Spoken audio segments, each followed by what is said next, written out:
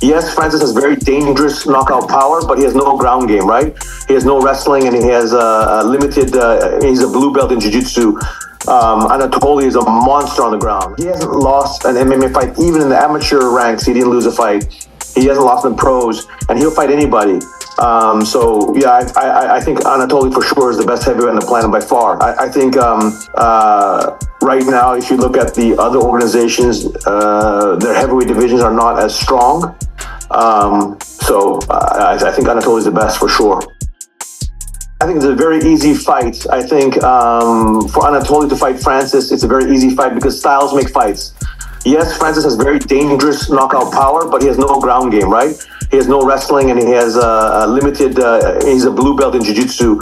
Anatoly is a monster on the ground. Like I said, you know, to be a former Russian national team wrestler, this is very hard. You know, he's a Bessin from Siberia. He's a killer. So I would see that, you know, Anatoly would do a quick double shot, take it on the ground very fast, and the fight would be over very quickly.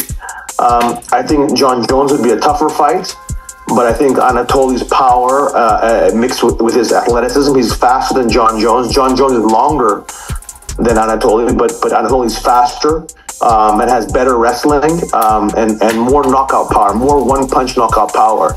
But that would be a very fun fight. That's a very exciting fight. But again, I think Jon Jones said he's going to retire after this fight, so he's at the very end of his career. I think Anatoly is only getting started. Anatoly is very fresh. He's finished everybody in front of him, so I think he would beat both heavyweights quite easily.